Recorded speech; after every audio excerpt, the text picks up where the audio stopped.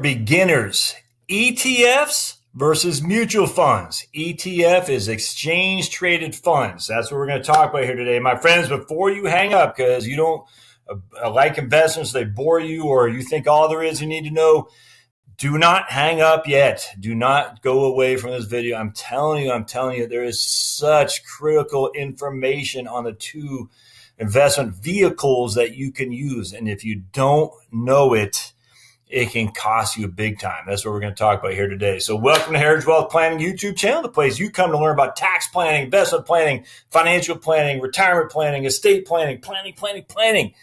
So don't forget to subscribe. Subscribe down below. And once you do subscribe, hit the bell to be notified for future content. All right, my friends, let's dive right into this. This gets me fired up. So let me just start with the premise.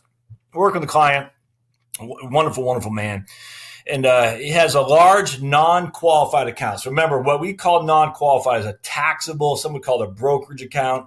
I don't like the word brokerage because a CD is a taxable account as well, as long as it's not an IRA. So non-qualified or a taxable account are the same thing, all synonymous with you pay taxes on any income that's distributed throughout the year. All right, IRAs, you don't. Annuities, you don't. Life insurance, you don't. A non-qualified or a taxable account, again, synonymous, you pay tax on any income distributions. All right, so I'm working with him, and I'm putting together a plan, and I'll share, not his stuff, but I'll share with you in a different video what we're coming up with. And he has a pretty good amount of money in a non-qualified account, and all in exchange-traded funds, which is good. And again, stay with me, and I'll tell you why that is. But I changed around a little bit. I said, let's just throw this to a mutual fund and see what the difference is. All right. And now what happens is the taxes that he has to pay on an ongoing basis when it's in a mutual fund is significantly higher it's not even close, than the taxes he would have to pay in an ETF. And again, this is a non-qualified account. I cannot stress this enough. This is not your IRA. And I'll get to the reason for that. But we're talking just a phenomenal amount more money he has to pay to the IRS. And he's in the state of California. And not even talking about Governor Brown either. I'm just talking about President Trump. That's phenomenal more amount, which all that does is it hurt his net worth. All right. So the difference between a net worth in an ETF and a net worth in a mutual fund, we're talking hundreds of thousands of dollars. And you might be saying that doesn't make any sense. They're both investment vehicles. Why should one have preference over the other? So let's dive right into this. I'm telling you, my friends, critically important for you to understand this. So we're going to do 2 articles. This might bore you to death, but I'm telling you, stick with me, because this article, we're going to start from Forbes. This is by a guy named William Baldwin. I've read him before. He's a good guy. Enjoy the ETF tax dodge while you can. And I'd take some umbrage with the idea that it'll be fixed, quote unquote, anytime soon, because that assumes it's broken. It's not. All right. You don't own exchange traded funds in your taxable account. You're missing out. You do, then you're benefiting from a nifty loophole. I hate when they say that term loophole. There's not a loophole. It's just a tax code. There's no loophole in the tax code. It is what it is. You can either take advantage of the tax code or you're not. It's not a loophole like you're taking advantage of it in a nefarious manner. The loophole has not gone unnoticed among academics, and the cries for reform are heard by politicians everywhere. ETF investors are going to owe more in capital gain taxes. That's what they want. Yeah. All right. Good luck with that, academics. You've really done a good job being bipartisan there. As the law stands now, ETFs pay scant capital gains. I don't know why it says capital gain dividends. I don't get that. You shouldn't say dividends because it does pay dividends, but just scant capital gains. Even when the market is steaming up and lots of investors are going in and out of the fund. With an ETF, you get pretty much the same tax treatment you get if you bought the component stocks and never sold any.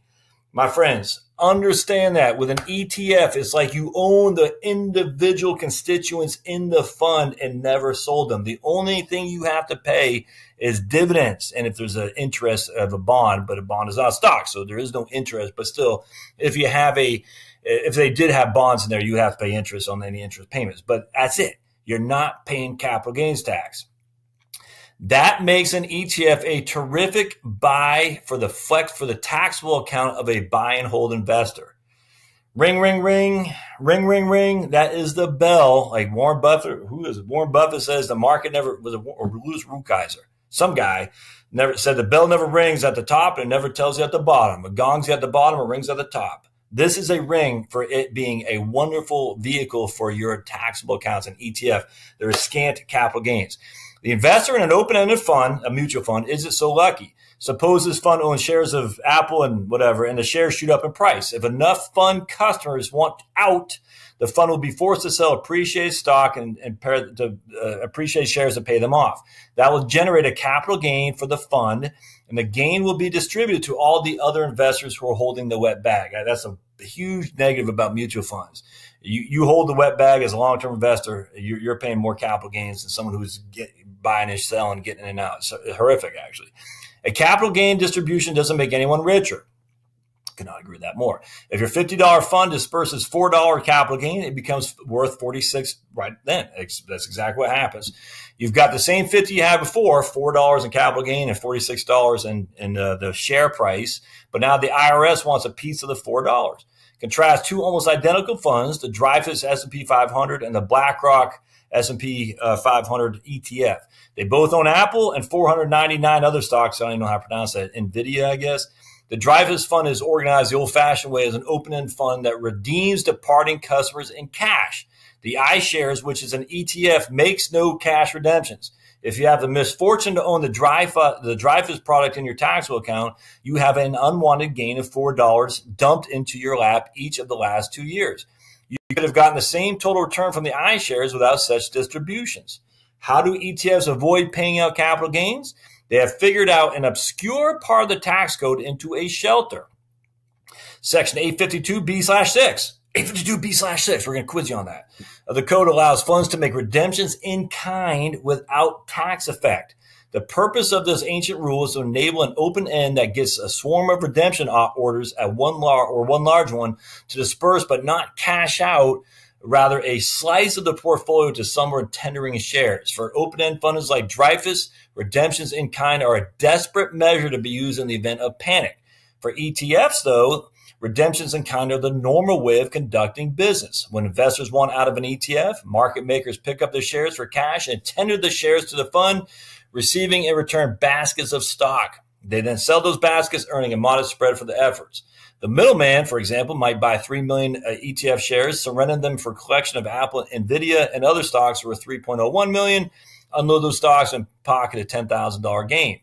Coming into play here is another ancient tax rule allowing stock owners partially exiting a position to specify which shares are being disposed of. All right, so that's called a specific identification. You're identifying which block of shares to sell as opposed to just an average. ETFs, knowing they won't have to recognize a gain on the transaction, do just the opposite. They redeem using their cheapest NVIDIA shares. That doesn't cause any problem for the market maker, who in our example will be reporting $10,000 of taxable income in any event. It does it'll cause a problem for the tax collector because it causes the ETF's unrealized gains to evaporate. None of this makes any difference to the short-term investor, blah, blah, blah. But if you're an investor with a long horizon, you'd be much better off in your ETF. Your $3 of appreciation will stay in the fund and compound. Paying tax on the $3 gain decades later is much better than having to pay tax now. Indeed, you can permanently escape income tax on the capital gains if you do one of three things in your ETF shares. Give them to a low-income relative, give them to charity, or leave them in your estate. So I just got to listen. Stop. Whatever you're doing, put your phone down. You can permanently escape income tax on your capital gains if you give away your shares to a low-income relative who's at a 0% capital gain. I challenge that greatly. Give them to a charity, or leave them in your estate. You got to understand that what I'm saying here. You don't pay capital gains if you just sit on that sucker and let that go. All right? You don't pay any. A mutual fund, you do. We're talking significant difference in upside potential here, significant. Do understand the limitations of the ETF loophole, blah, blah, blah. They don't eliminate taxes. Well, they could. If you have it at death, a step-up basis means you're not paying any tax on those capital gains, and neither are your heirs. But I do always characterization of ETF tax avoidance by a Fordham law professor says it's a tax swindle. I could care less what a Fordham law professor says. If you follow some of these Fordham professors, they're just insane people. No other way around that. So tax swindle, anything's a tax swindle when you can have a loophole, all right? Because anything that's a loophole is a swindle, apparently. commentator. Here's a commentator in the American Bar Group. So this is kind of reaching the bottom of the barrel. Costly and indefensible tax expenditure. So that's our guy, the author of this article, is saying that a lot of academics are pushing against the repeal of the ETF tax window. It's just not enough to talk about. So, all right, remember that. So I'm going to dive into this article right here. How much the second point? All right, I'm going to do part 2 of this because this is a 2-part article here. But I want, because this second article we're going to talk about here by Rob Arnott, man, this is your alpha big enough to cover his taxes? We're going to talk about that in detail here in just a second. So part 2 is coming up. Remember, an ETF does not pay capital gains, or you don't pay capital gains. A mutual fund, you do. Every year, there's capital gain distribution. Someone is paying tax on it in the mutual fund. Every year, that's going to be you, because mutual fund must give you the shares, all right, or the price, and transfer to you as the end holder. You have to pay the tax on that, even if you plan on sitting on that puppy for years and years and years. An ETF, you don't. It just grows unencumbered each and every year until you die. And when you give it to your heirs, be it your surviving spouse, be it your kids. If you live in a common law state, it's one thing. If you live in a community property state, completely different in terms of step-up basis. But either way, there is a step-up basis, if not the entirety of the account, at least half of it, depending on what kind of law you live under in your domicile state. Don't want to get in that here.